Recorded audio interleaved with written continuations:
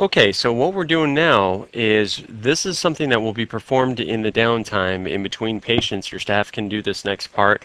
And if you watch in this window off to the right side, PosturePrint is going to tell you exactly where to digitize the patient. So that way you can train your staff to do this for you. So you already saw how we obtain the actual images during the examination. So this is in the downtime that we do this. Now, this runs in Internet Explorer. So what you do is you have to have a connection to the internet, and once you download the pictures, you're going to load the image for that patient from where you stored them. I'm going to load her AP, and we're going to load this up, and you'll see that PosturePrint will actually find where the markers were on the patient. So there she is, and you can see that the markers that it didn't find, it's going to ask you to go ahead and click. So obviously it tells you exactly where to click on the mid-upper lip, so we're going to go ahead and do that. Click on the mid-upper lip, then her right AC joint. I'm going to go ahead and click here. Her left AC joint, perfect. And then the lateral rib markers. So we'll go ahead and click here and here.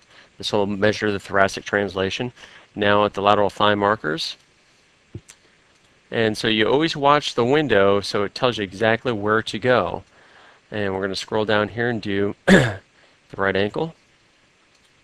Okay. And now the left ankle. And right great toe and left. And now we're ready to move to the next view. So we're going to do the right lateral. And I'm going to choose the right lateral view for her. And we're going to open that up. And PosturePrint is going to find some of the markers already. And then we're going to go ahead and click on the rest. So now we're going to go ahead and do the right ear tragus. And then we're going to go T2 and AC and then episternal notch. Now these markers on her back here are used to identify thoracic rotation. And here's T12. You can see T12 right there. And PSIS and ASIS. And now to identify pelvic rotation, here we are. You can see how you can see this other marker. So that's how we can determine y-axis rotation using the math algorithms designed by our mathematicians.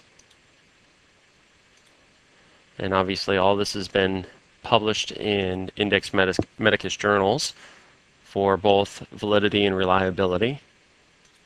And moving on, now that's the right lateral view. Now we have to digitize the left lateral view. So I'm going to go ahead and digitize this. Open that one up. And PosturePrint is going to find those markers and the calibration markers in the back. This runs a little bit faster than I have here because I'm actually recording the screen as I digitize her posture. So the processor on the computer is a little burdened by what we're doing here.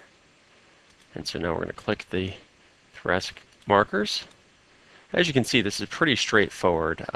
Your staff member can easily do this, both during the examination as well as doing this in the downtime. And then where the doctor's role is to come in and just double check that everything was digitized appropriately, and then take the suggested exercises in the next step